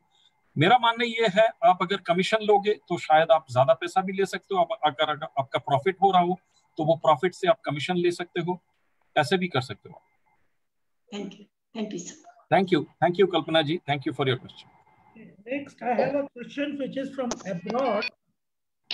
So, Shilpa, please play the video of Sudha Shriram. Sudha Shriram. Hi, my name is Sudha Sriram, and I'm currently staying in Dublin, that is capital city of Ireland. And I have my own food business, and that is called as Ananta Foods, that is registered with the health and safety executive, that is a very strict and law governing body in Ireland. So my food business is registered. I am a certified food handler, without which I cannot enter into this business. I have been doing this business, and I'm proud. This is the only vegetarian takeaway hotel in Dublin currently. So I'm doing this business past 6 months, and I started with like around 200 euros monthly turnover, and I'm proud. Like today I do around 12 to 1250 euros per month. That's around like 1 lakh rupees. My main question to the dignitaries is I actually source a lot of food stuff from the exclusive women group. I'm sure you would know Ami Udyogini, and some other corners from India, but purely women. This is like to make it more local plus global.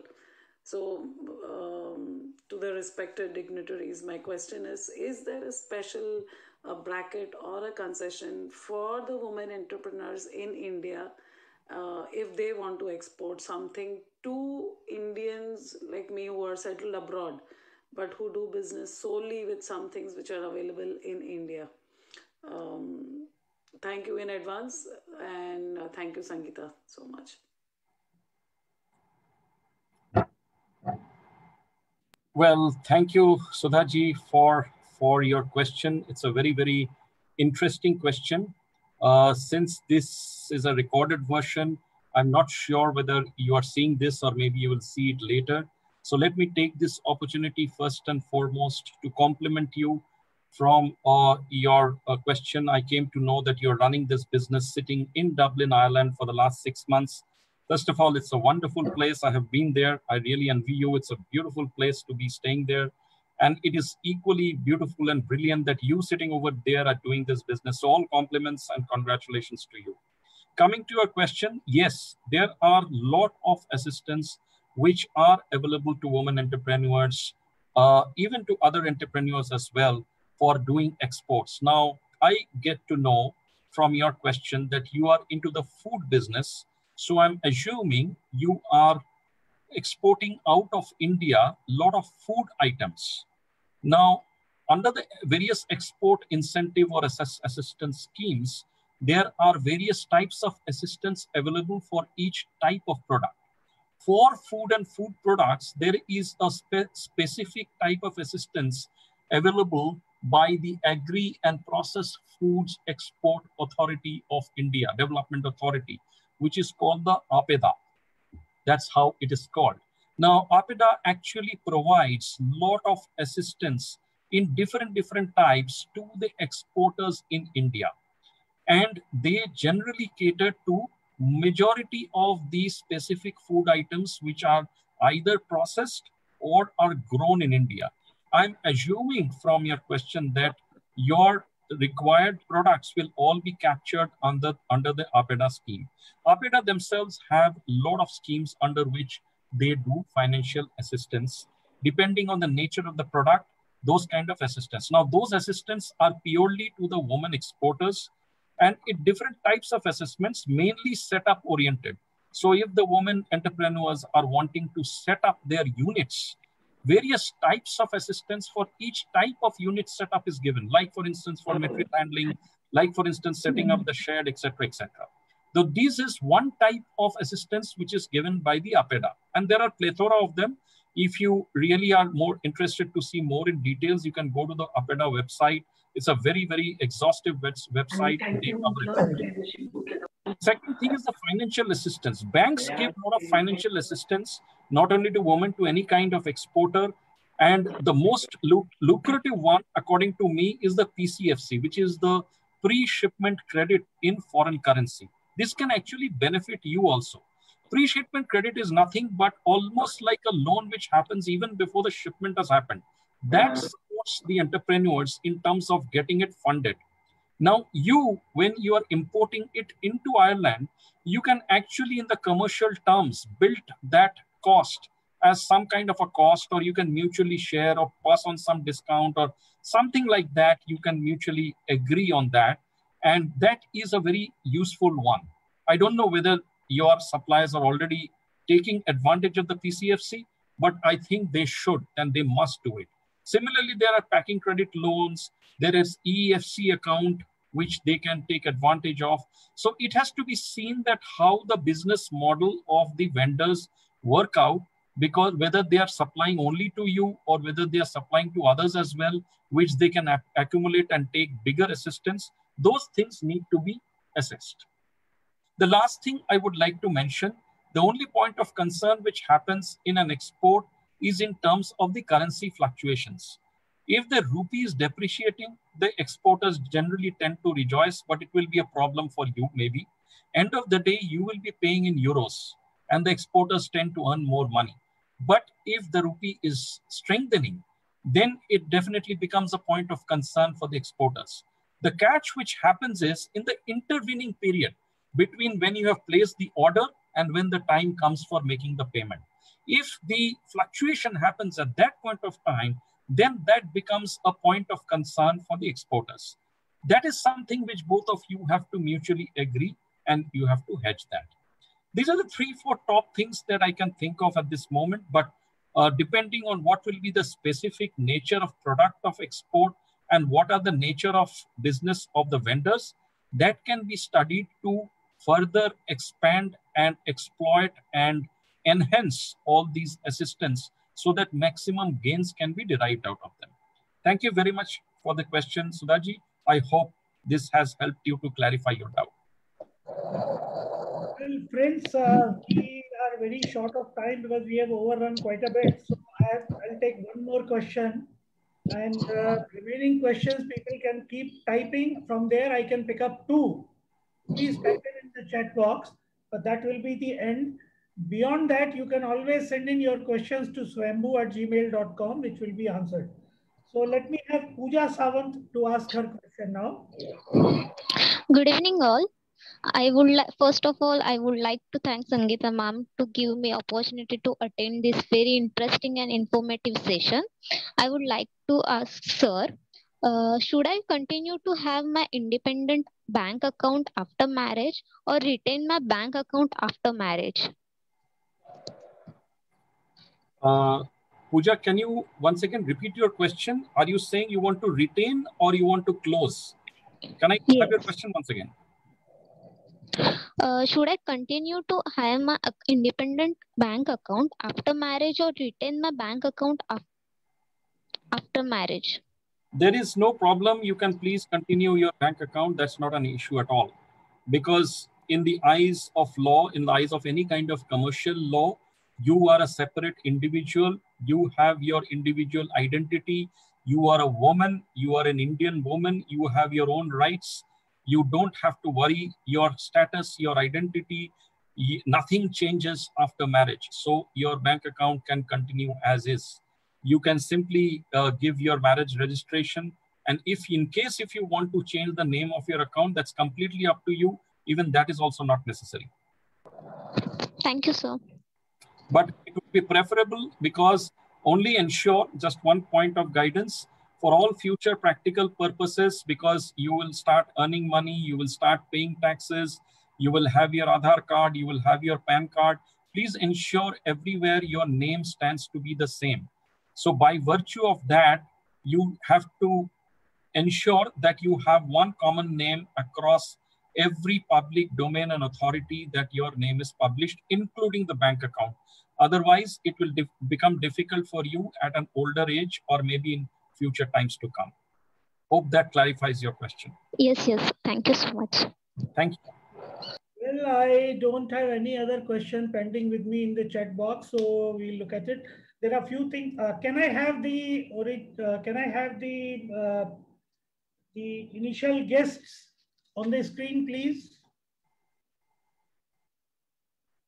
Nehaji, Dr. Rama, Abhradita, and Dr. Sangeeta. Well, there are a few things that I would like to tell the people who have participated with this. Saibal has very kindly agreed to answer questions which are coming later on to the Gmail. That is number one. Number two is he has also extended help in case we want to have him another session on a pointed set of questions. In case we can collect those questions, we can have a smaller session with him and he can answer those, but that will be only for limited audience for pointed questions. Friends, we wanted to do this session at the time when we had started planning for this. There was no pandemic second wave which was coming in. Life was looking like okay. Suddenly all this happened. Many of us could not join today because of somebody or the other not being well or things like exigencies at home, being quarantined and things like that. I am myself quarantined in my house because somebody in the family was positive 14 days back. So my quarantine period gets over tomorrow, though I'm perfectly fit and fine. So I would like to actually thank Saibal, of course, and would also like to thank all of you to join. I think this was the first time that we could get about 100 people online on Swaayambhu platform. That was fantastic.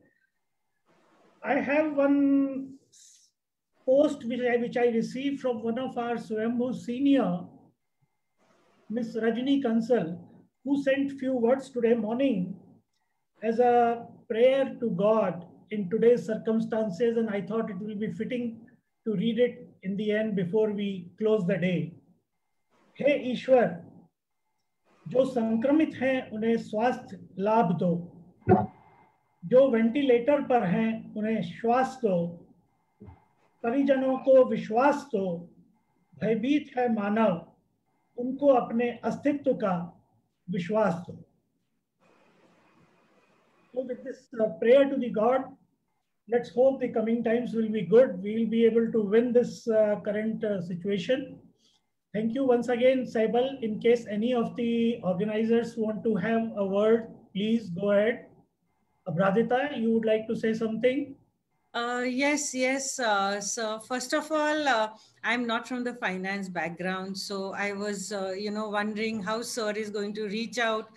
But when I attended the session, it was just, I can't express. It was so simple and so easily reached out and understood by people who are, I think, not even from the finance background. And it was made very interesting. And the best was the ending with the video. Thank you so much, sir. It was really very insightful.